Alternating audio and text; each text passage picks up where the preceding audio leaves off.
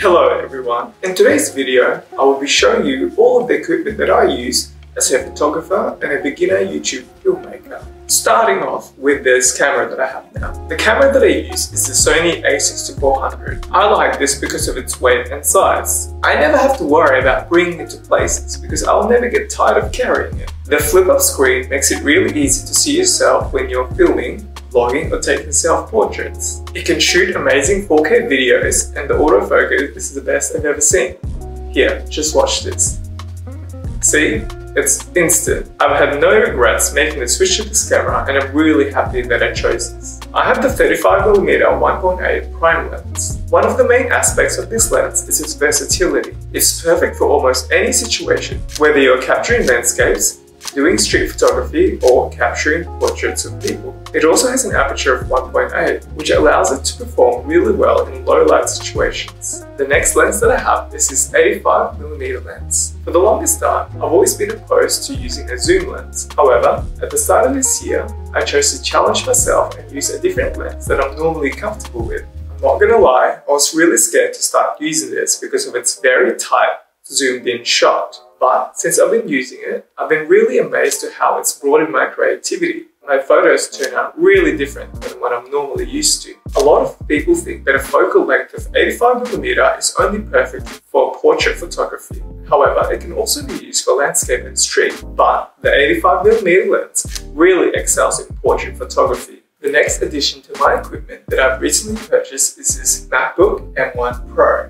I really like this laptop because it's easy to carry and it excels in performance. It's 16GB RAM with 500GB of SSD storage, so it's perfect for using Lightroom and Photoshop, and it also edits videos really well. It's fast in performance and my workflow is much quicker. Another main thing that I really like about it is its long battery life. It can usually last a full day's worth of work without having to charge. I must say that the upgrade is well worth it. The next thing I have in my gear are my two pocket lights. This one is a Nanlite LitoLite, and this one is the Ulanzi light that I got from eBay.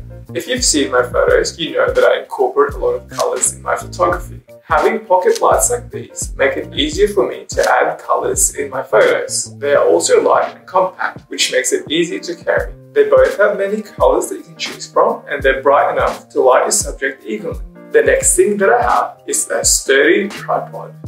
If you've seen my photos, you know that I take a lot of self-portraits. These photos are oftentimes done by just me, and having a sturdy tripod that I can rely on is very important. I like this tripod because it can go up to almost 2 meters and it's sturdy enough to withstand a pretty strong wind. I got this from eBay for a really cheap price. There's a lot of tripods out there, so make sure you choose a really good quality one. This next thing I have is one of the most important ones in terms of both photography and YouTube filmmaking, and that is my iPhone. Being on the go, I don't always bring my camera with me because maybe it's raining or sometimes I just forget. This phone shoots 4K and has amazing image stabilization, and because I have it with me all the time, I can capture any moment at any time.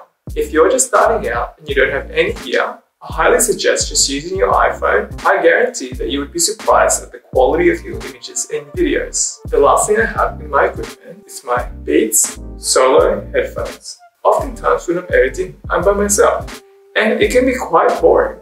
So I like to put on my headphones and listen to music while I edit. I like these ones because they're really comfortable, I can wear them for hours, and the sound quality is amazing. Also, one of my favorite aspects of these headphones is its battery life. I swear it can last for a week or almost 2 weeks depending on how often you use it. And you can fold it so that it can fit anywhere in your bag. And there you go guys, that's all of my equipment that I use for photography and filmmaking. If you use any of the same equipments that I use, let me know in the comments below how you like it. Thank you so much for watching and I'll see you in the next video. Bye!